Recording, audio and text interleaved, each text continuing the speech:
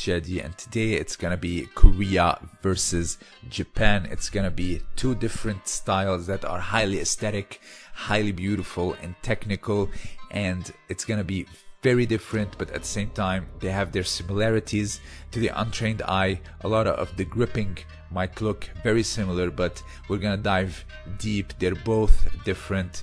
One is a very quiet beast that will give the impression of passivity, while the other will just keep you on the move, exhaust you mentally and physically, and once you cannot take it, that's, well, they'll go in for the kill. So it's gonna be a very different episode. Specifically the grip fighting sequence, it's gonna be the longest because there's just so much detail to unpack. There's just so much tactics to unpack, particularly on the Korean side, back from the old school days and even till this day. So this episode we're gonna go through the grip fighting and followed by the throwing, because the throwing will really reflect the grip fighting, and the grip fighting reflects the choice of throws, obviously. So this episode is gonna be, the big one is the grips, as I mentioned this. Finally the signature throws, the top three if I like to call it, and which will also reflect the grip fighting as well.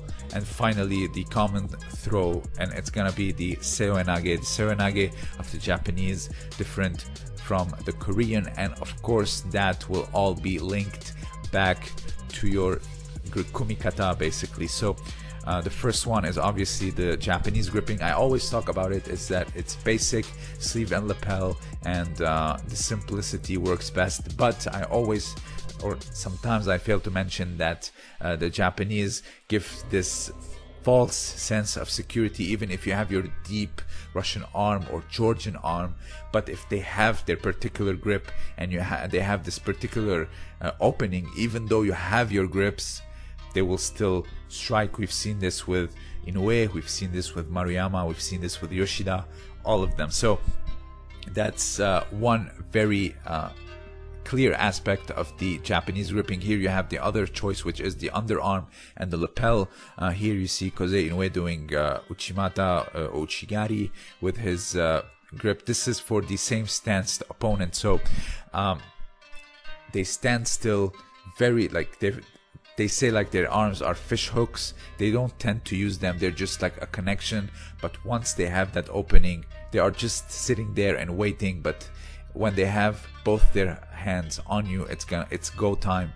There's no need for big movements. It's just static, but also very much waiting, and once the time is right, it's explosive entry, and that's it. So for the Korean, here you see it's one of Jian's old tactics. Here the grip fighting, he has stuff that are now considered illegal, like breaking with both arms, one grip. Here you see pushing and constantly moving and pushing it against his stomach.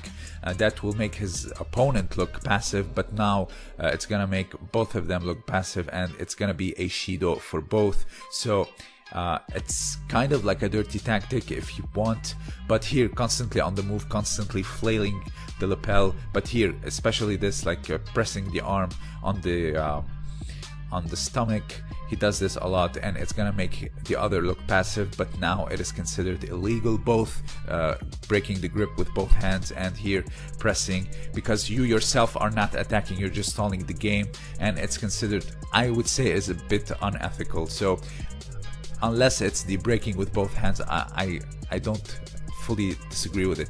Here is the new modern one, and that is the signature of the Koreans, and that is like the constant pushing, pulling, kind of like throwing your fishing hook into the water with the lapel. That will keep your opponent really guessing, don't have his solid grips, and you're gonna keep them on the move. You can't be static and just attack.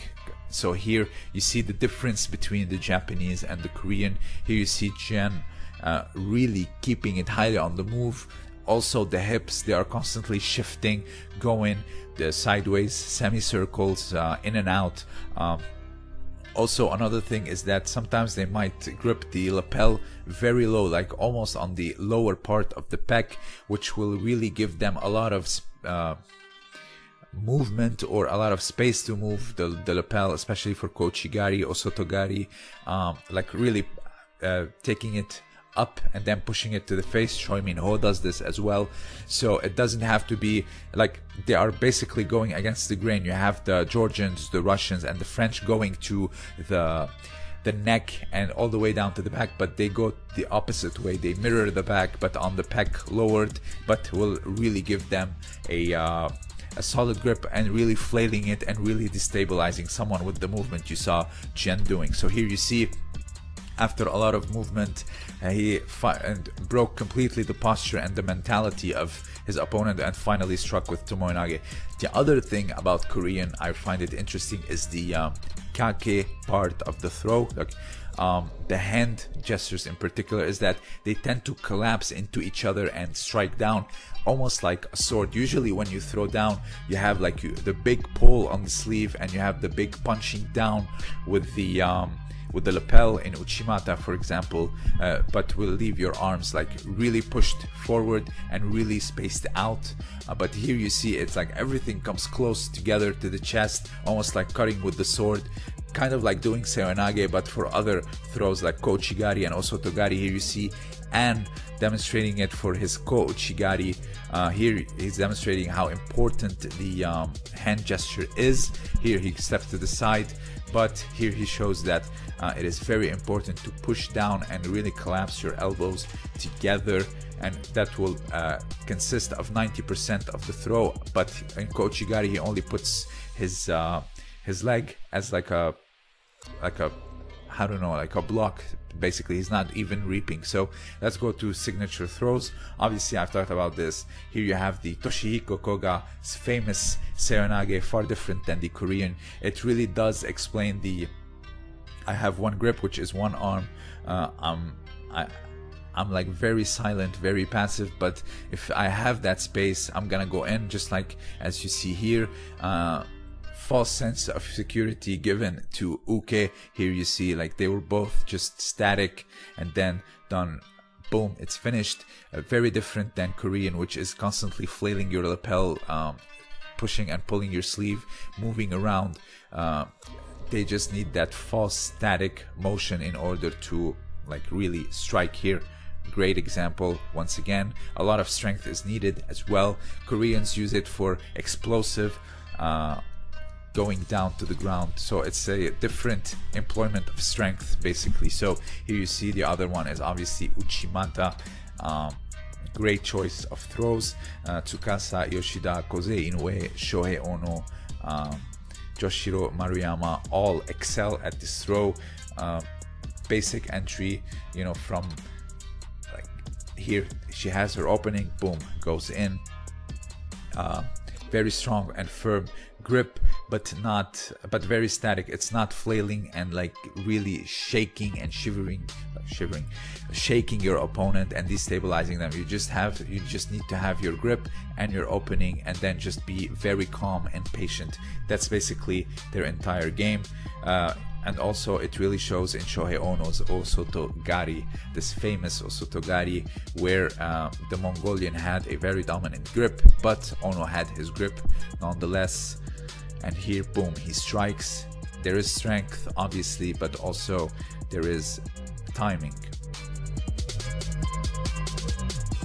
So the Koreans, obviously I don't need to say this, which is the Morote Seoi-nage, cross sleeve, or just normal kumikata. Here you see like constantly on the move, constantly, you know, playing poker with your hands, basically. Here also the reverse, I'm gonna talk about it in a little bit. So here it's the explosiveness needed with both arms needed to be connected, and on the move it's gonna, when they're constantly on the move, it's gonna make this explosive power going down and really shooting for seoi-nage far easier, which really complements their gripping in my opinion. So here you see it moving and bam, it's finished. It's aesthetic, it's very much explosive and technically elite. They're very famous for it for this particular reason, and the gripping plays a huge role. So the other one is ko-uchigari.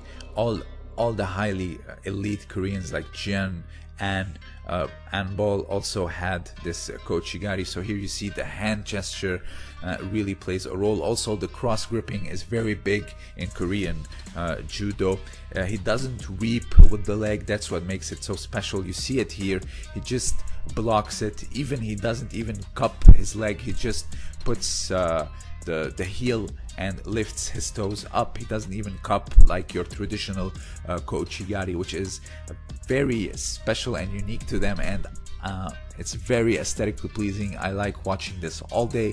I've tried to imitate it myself in randori. So here you see circles around, but the hands are doing most of the work, and the leg is just there to block. So and kochigari is really something. And finally, of course, is the Korean reverse seoinage, which is invented by the legendary Choi Min-ho, flailing with the lapel, and then you just get it, and it's just so genius. I still cannot get over the fact that, you know, he's gripping so little of the entire gi, and yet he was able to cause uke to coil up and then really like swirl almost like a tornado and fall directly into that ippon. It's a great invention in modern judo history, and from Korea, of course. So here they were already very famous for their seoinage, and now here adding their own variation. It is just absolutely commendable, and it is a highly successful throw, because it's just, I mean, there is an easy fix to it, but when people panic and they try to resist, and they're most likely they're gonna lose, and that's basically the foundation of judo.